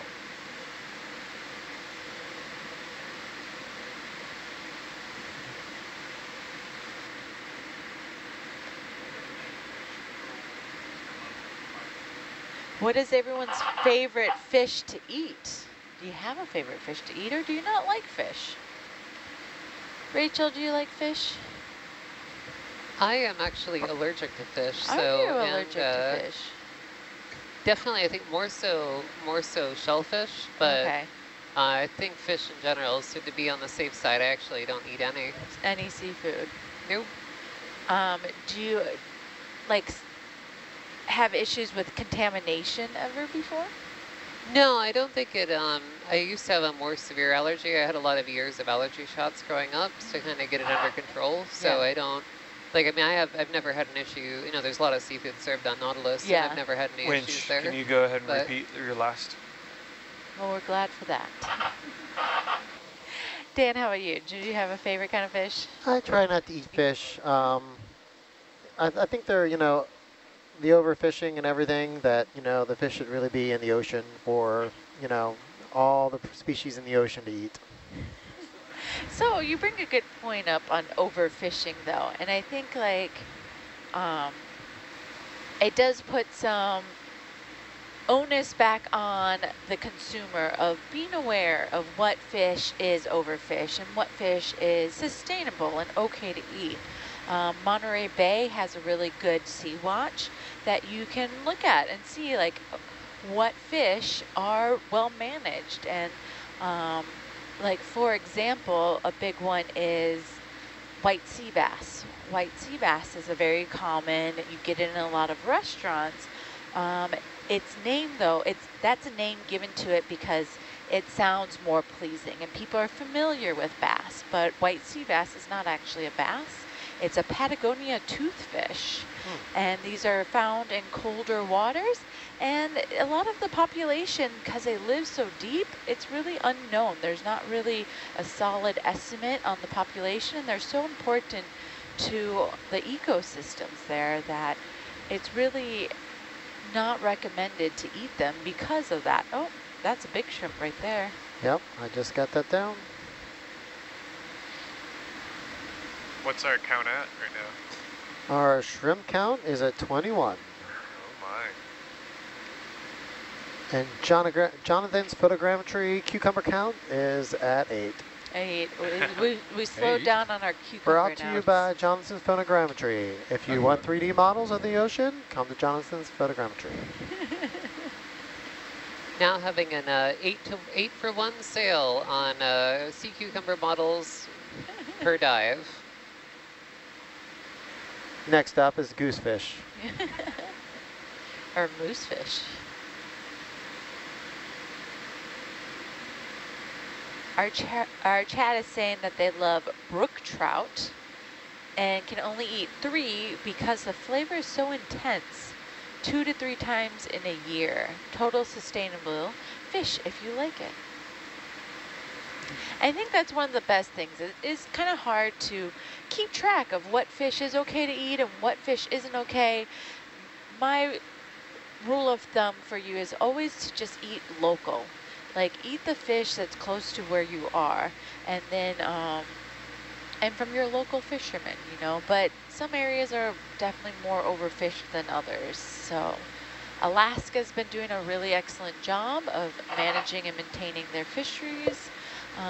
You want to try to probably avoid fish that's imported, because you also add in then your CO2 emissions and all that for bringing the fish here, and it's just been out of the water for too long.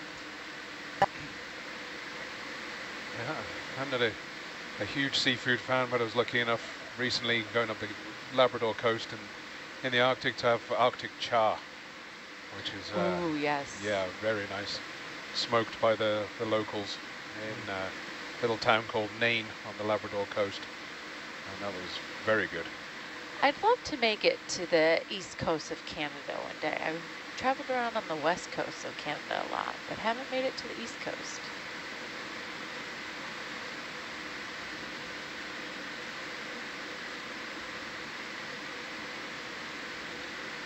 Just so that everyone's on the same page, since we're this deep, it's going to take us approximately 75 minutes to surface.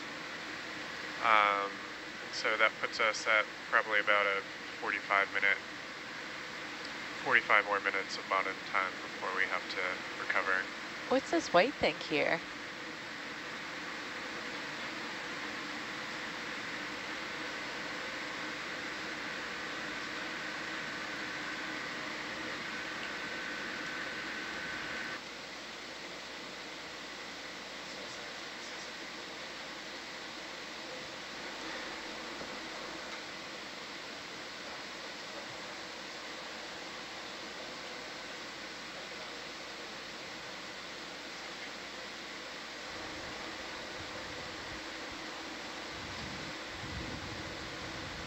Is this a sponge? Looks Can I have a slow zoom in their video? And yeah, copy.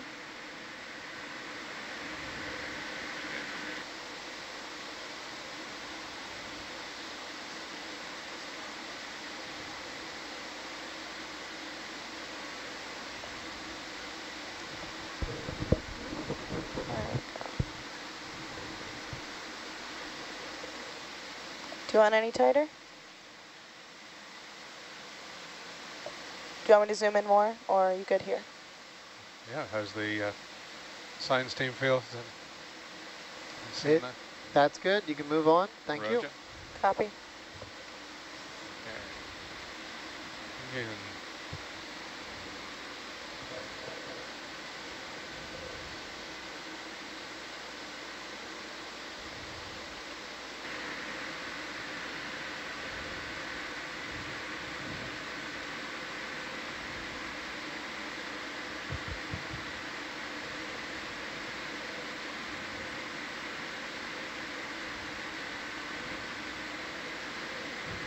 So this is an interesting terrain. See more like the lava on the left-hand side, and now it's like small pebbles. Yeah, we're getting back into maybe manganese nodules. This is what we kind of sampled earlier. It's very similar. Maybe there's a maglodon tooth hiding in there.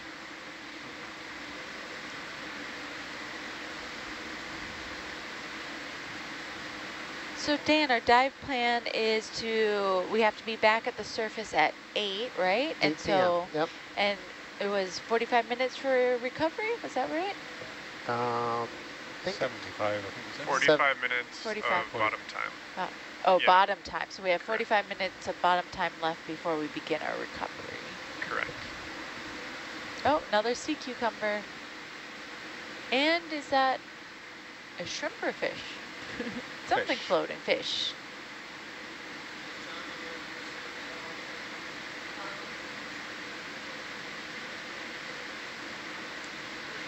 Winch control, please come up 5 meters.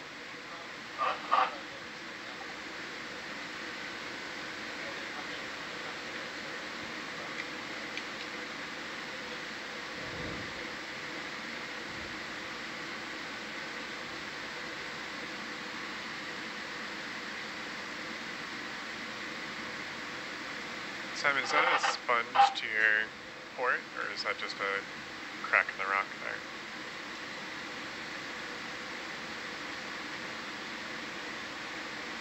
Just a crack. No, I think that's some kind of sponge.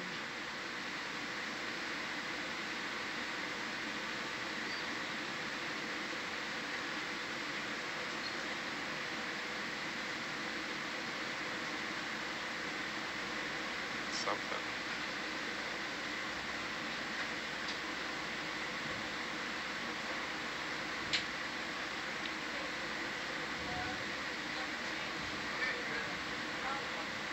It's a nice looking sponge. I like the shapes coming off of it.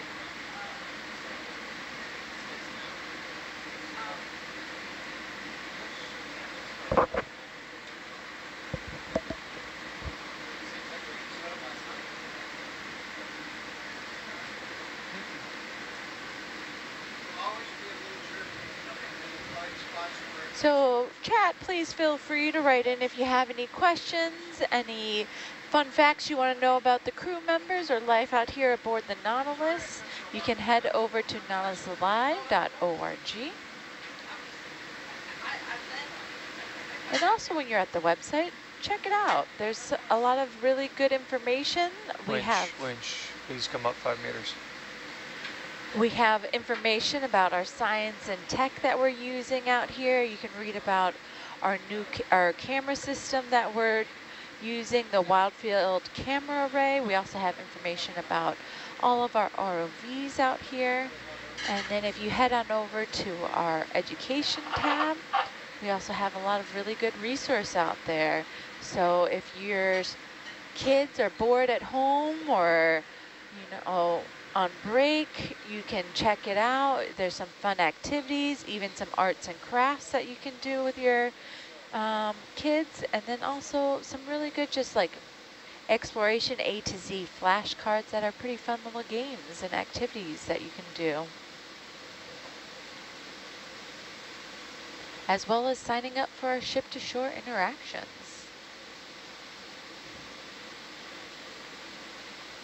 And then if you click on over on the expedition tab, they'll tell you all of our past expeditions as well as what we have planned for the rest of the year. So we have two more expeditions. This one is currently NA-156, Ocean Explorations through Advanced Imagery. And then after this expedition... Winch control, please come up 5 meters. After this expedition, we have NA-157, which was our Hawaii mapping, and that one will be November 7th through the 17th. And then our last expedition for the year will be our Jarvis Island mapping, and that one will be November 19th through December 19th. I'll just give Bria, I think that this is still going, and we just continue on as straight and narrow as a track as we can. Yeah. All right, sounds good. Looks like we're coming up on a little head.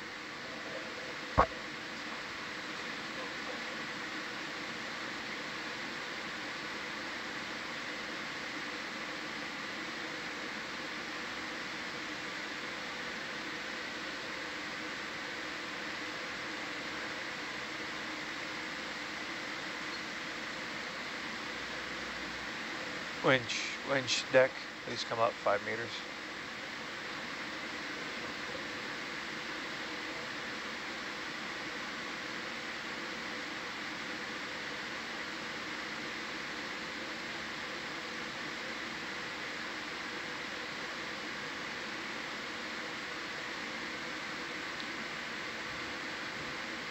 So we have a viewer asking if the other expeditions are mapping only with no ROVs. So I know the next expedition is going to be using the deep water mapping capabilities of the EV Nautilus so that the ship is situated with a mapping on it. And then they are going to be deploying,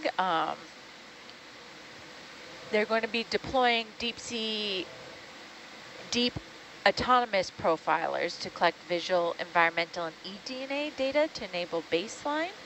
And then while they're near shore, around the main Hawaiian Islands, it's been relatively well surveyed. Many offshore areas remain completely unmapped.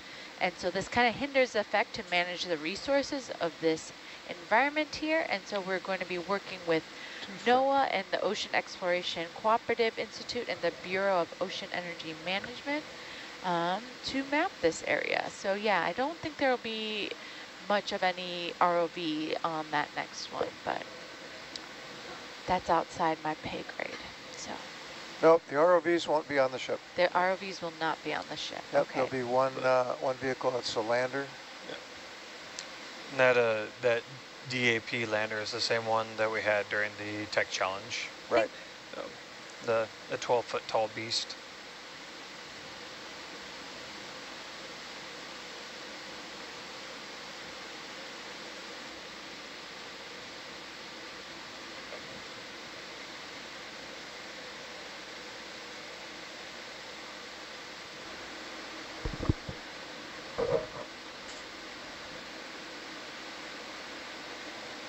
So the terrain is looking more rocky, more like pillow lava. Yes, we do have more of this pillow basalt formations. So let's get some coral going though, and some more corals and sponges. Well, we're currently at 1,453 meters, so I'm hoping as we come up and shallower in depth, we'll see more.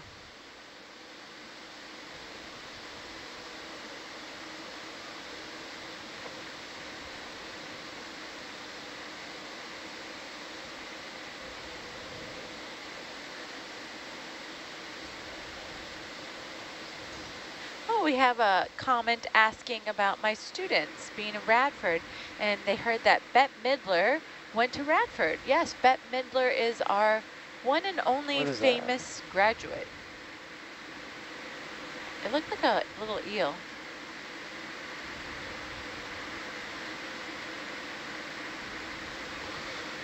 Yeah, I'm not sure what that was. A couple bamboo corals here though. And that's a big one. Wow.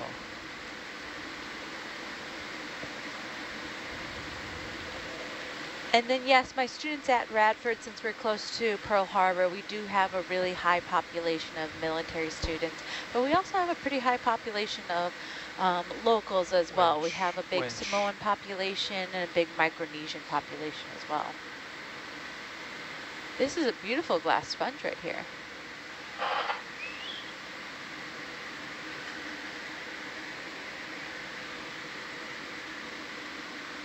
Science, is this or the more dead sponges around it what we're looking for?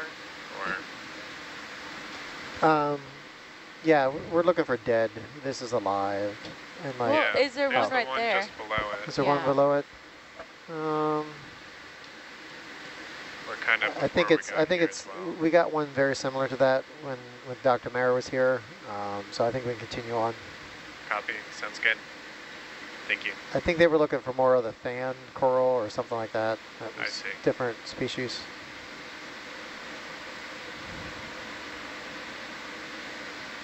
Mike, would you know the answer of this if Cucumbers. Two, is that 2 or 1?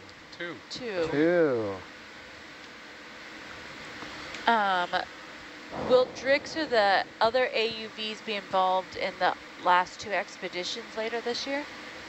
No, the Drix will not be involved, nor Mesobot. For the next cruise, we will just have the Deep Autonomous Profiler lander that was on the Tech Challenge, but both Drix and Mesobot will not be on the ship for the remainder of the season. And then a viewer is asking, why are tow sled ROVs used? Sorry, okay, repeat that. Why are tow sled ROVs used? So basically, why are we using Atlanta with Hercules? So, yeah, Atalanta gives us a couple of good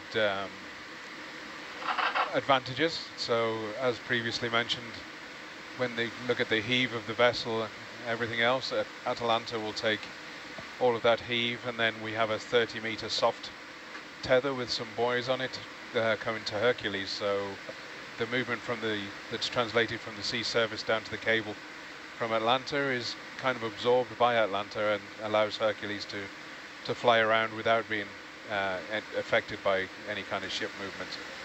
It also provides us with a beautiful overview of Hercules as we fly around, which is pretty unique in the ROV world. We don't get very many systems out there where you have the ability to follow and give you a seriously cool overview of what you're flying around. It's,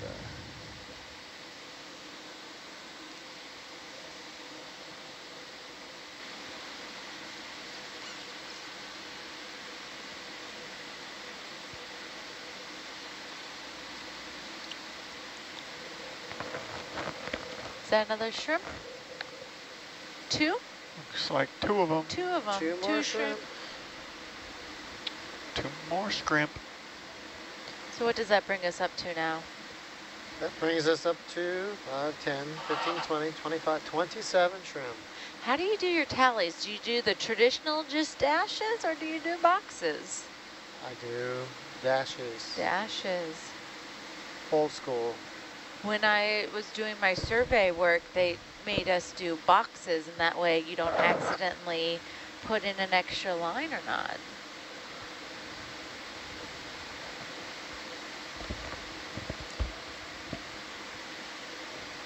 So you do a box with a line down the middle to tally 5.